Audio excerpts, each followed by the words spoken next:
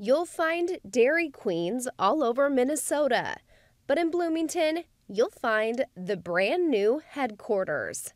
So I think you're going to see a really bright, open environment that's fun, that adds excitement to the everyday life. The new office brings more space to collaborate with coworkers, and a new grant is continuing that teamwork mentality. We're here celebrating really the kickoff of some new training that we're going to be able to be providing for our employees at International Dairy Queen and our Minnesota-based employees. But what's exciting is that it's really a partnership with Normandale Community College, who will be delivering the bulk of that training. And it's really all become possible through a grant from the state of Minnesota that really supports businesses and the training that they're trying to do to continue to develop the skills of their employees.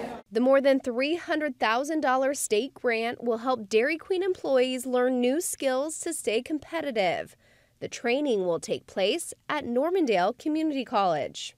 We have a continuing education customized training department that we see over about 7,500 adult learners every year through that program. And right now we partner with a lot of companies, Medtronic, Donaldson Corporation, and so this is something that we've been doing for a long time. And so with Normandale we have 15,000 credit students and 7,500 adult continuing ed students, and that number is growing every day.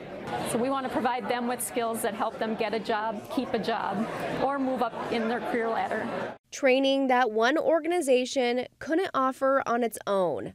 An opportunity made better when everyone works together.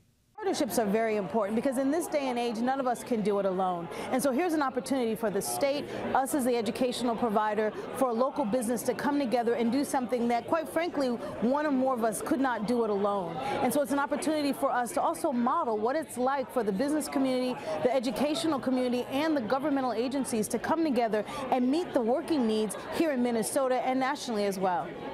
Our industry changes so rapidly anymore. In the quick service restaurant industry, we're seeing so many changes from technology to facility to consumer expectations to delivery. All of these things become really important. And really what we want to develop is a skill set to become more agile as an organization. And obviously that starts with our employee leaders. Dairy Queen has been very committed to the state of Minnesota. They offer great paying jobs, and we want to help them keep those jobs here, and we want to help them succeed and grow here.